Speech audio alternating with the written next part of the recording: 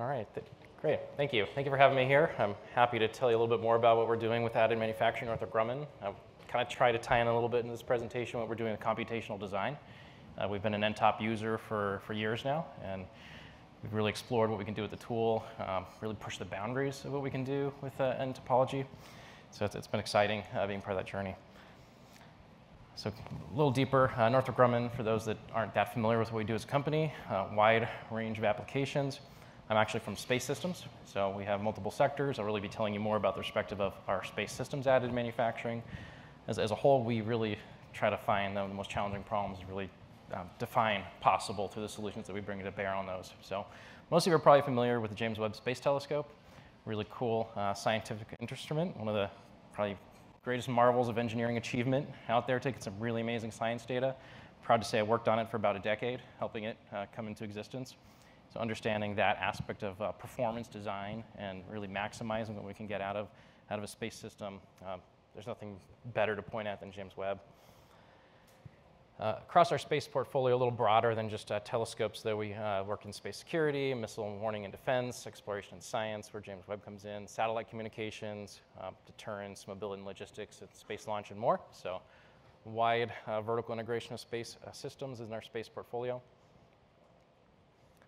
Really, we're kind of organized into different operating businesses within the space portfolio, tackling those mission spaces.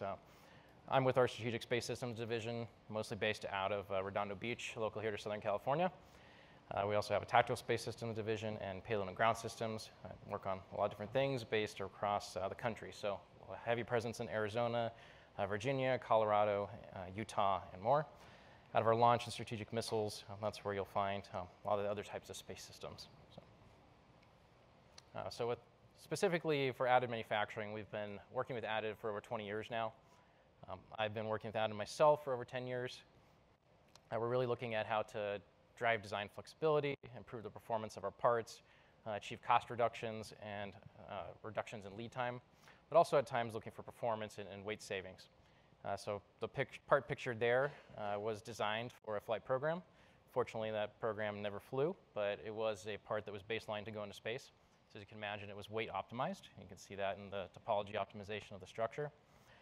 So really looking at those sorts of transformative changes, not just on structural parts, but on things like radio frequency related parts, sensors, engines, hypersonic systems, and more. And so we do a lot of collaboration with small businesses and qualifying various types of capabilities for space. It's really trying to define what's possible with additive and expanding not just the available material systems and catalog that we can make parts from, but also how we apply it with things like computational design. So I'll kind of walk you through a little bit of some of the technologies that we've worked with. Really, when we think about computational design and what's printable with complex structures, small metal additive manufacturing what comes to most people's mind. So with this, we've done a lot with powder bed fusion systems, both electron beam and laser, and a lot of different material families. So we've been looking at titanium, aluminum, cobalt and nickel-based alloys, low expansion alloys, and copper. And this really gives us a wide toolbox of the types of different characteristics of the materials and the applications you can use them in. So you can imagine with copper, for example, being used more in thermal and electrical products as opposed to aluminum and titanium being more used in structural products. And so the types of optimization and that we're doing with that, especially feeding into a tool like nTop, is going to be different. We're looking at different physics, different objectives. We start thinking about things like the triply periodic minimal surfaces and the different types of cellular structures you can apply to the design. We're not necessarily looking at the exact same workflow every time. It's not always a structural optimization. Sometimes it is a fluid thermal optimization. And so really trying to consolidate parts and then put in those types of functionalization within the parts. And nTop has been really great for trying to achieve that. The part in the upper right is an example of consolidating multiple parts that did not have a need for cellular type structures in the part. But nonetheless, it's an example of a part that topology optimization plays really well for. Okay, looking a little bit bigger in scale. So when we say large, we're really talking larger than 2 feet in 2 dimensions. So there's some systems that go up to 3 or 4 feet in one direction. We're really talking things that get big in 2 directions. Really, this has been focused with our additive world more on forging type replacement. So looking at processes that tend to have a little bit thicker of a paint brush, if you can imagine. So a lot of complexity in these types of parts will be added in after the additive process. Still a lot of opportunity here looking at how computational design can derive larger scale structural optimization and integration of additive into that workflow. And then I'll move on to polymers and composites. So we've done a lot with polymer additive technologies, many different types. So and most people are familiar with material extrusion, Stratasys printers, for example. We do a lot of that, rapid prototyping. But we're also starting to get into making more flyaway type products with material extrusion. You can see examples of some smaller parts, like on the upper right there. That's not an actual part that flew. That was really just a demonstration part for qualifying the technology. But we see things from covers, guards, tooling, tertiary type structures with polymers are not as high performance as metallics. It also means there is opportunity to lightweight them in different ways. They have different types of load paths and considerations on them. Some of the most interesting technology we have in the composites realm is our scalable composites robotic additive manufacturing. This opens up some really interesting opportunities from a design perspective. Because you're dealing with two things with this capability. One, it's continuous fiber additive manufacturing. So you have highly anisotropic structures with extremely high performance in one direction where the fibers are going. And so we get into challenges with design perspective of how do you optimize the fiber paths in 3D space when you can do things like topology optimization to achieve where those paths can actually be placed. So the Scram printer really changes the design envelope and perspective of composite structures. And also with that Scram printer, you can print neat or chopped fiber filled plastics at the same time. So working with multiple materials effectively and highly anisotropic materials in a way that something like computational design is absolutely necessary to really engineer incredible performance composite structures. So as you can imagine, we've worked with nTop in some ways related to the Scram technology. One example of that product is on the lower right there, in which we did evaluate the different ways of using nTop to realize such a structure. That's an example that's not super recent, so we've done more with it since then. And so some of the challenges we've been dealing with, and I'm not going to spend a whole lot of time on these sections. These charts some of them are from another presentation, but just interesting perspective is more on how are we doing with adopting additive manufacturing? What are some of our barriers there to realizing what we're trying to do from a design perspective, actually get it into flyaway type products. And I'm really talking a little bit beyond engines. So everybody's seen lots of examples of using additive manufacturing for engines. Saw some examples and pictures today. We're dealing with challenges of qualification and validation. So qualifying the technology, they've been able to print with them and then fly the amazing parts that we can design. One aspect that comes in with things like cellular lattice structures and TPMS type structures is the inspection. So figuring out how to inspect those parts effectively. Not sure when we're going to solve that challenge, but interesting to think about the back end, right? We can design these amazing structures with computational design, but we still need to be able to validate them to actually be able to fly them in a high performance application. So that's going to be one barrier that we have to overcome to really realize what these tools enable, especially when you're trying to think about putting them in more critical type applications. A couple other challenges are really around standards and unification. One aspect I want to highlight from this chart is really design for additive producibility. So again, figuring out how to get the nTop created file that can be printed and actually consistently do that by every designer without really increasing the burden of iterations to get a printable result. That's one thing we've been looking at, how we integrate that more into the workflow and training the workforce.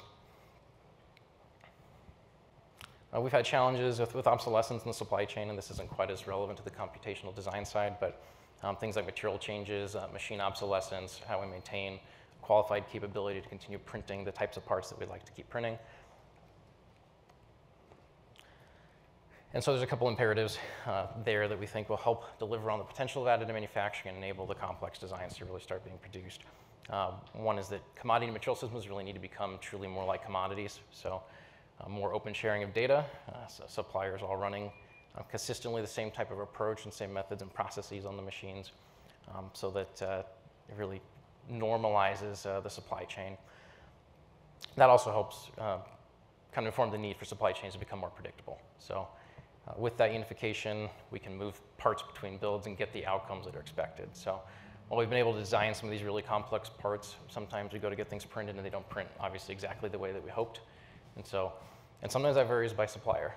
So we really like to have this become more predictable, where the designs coming out of nTop not just printable by one person, but printable by everybody, and consistently printable. That also goes back to the inspection side. So lots of demonstrated value.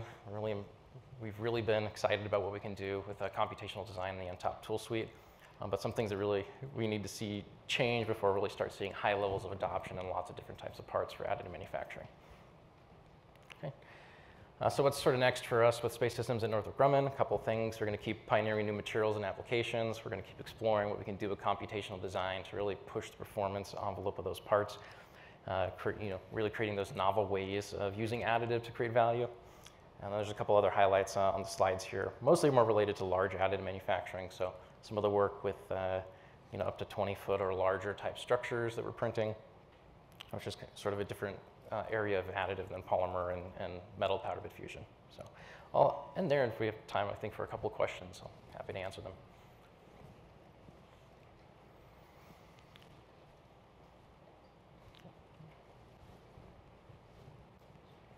Yeah, go ahead. I have a quick fun one. You had a picture of a part failing at one point.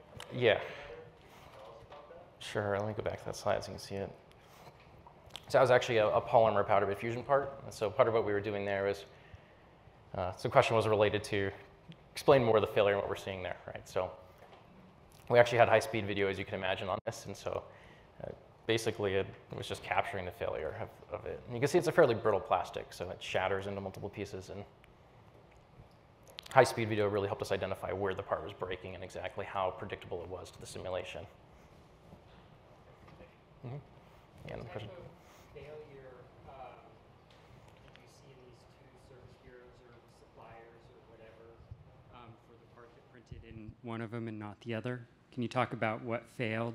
I can't really talk about specific examples there, but it's just sometimes we get different results. Say like if you're looking at tensile specimens, right, where you're seeing differences on the same machine across different suppliers. There's been many examples of that we've seen in industry where you don't necessarily get the same outcome, or also all the aspects of setting up a build, the way the support structures are done, the exact orientation of the part, some of that's left open to the different providers to determine, right? So you don't necessarily have exactly the same build file going to each vendor. Are you blaming that on the design, the computational design? Or? I don't think that's so much on the computational design side, but the more integrated things get, I mean, obviously the panel up here talking about the integration of it to simulate the build and kind of standardize everything, I think will help. You mentioned the challenge being inspection. What do you guys do for? You might be looking for me. I don't know. I'm right. Oh, there you are. What do you guys do for inspection when you have complex lattice structures? I mean, right now the approach has been to try to use CT scanning and really just get the best resolution we can out of it. Obviously, that works at kind of maybe smaller scales. I'd say we don't really have a great approach. Right now, mostly it's a lot of the ways that those TPMS structures are being used in are sort of performance-driven type applications. So part testing, for functionality is really the best approach, at least at this point. But it would be nice to be able to do a more affordable or quicker inspection of parts before getting into, setting up performance testing on part.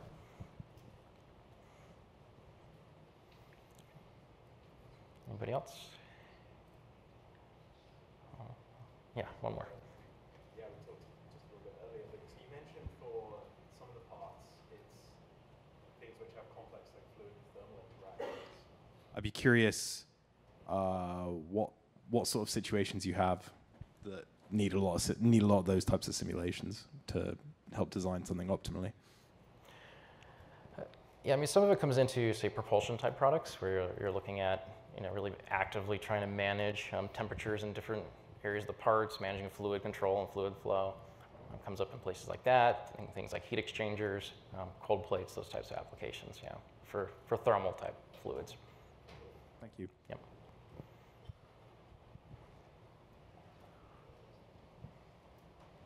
All right. Great. Well, I think I'm out of time, so appreciate the chance to speak. Thank you.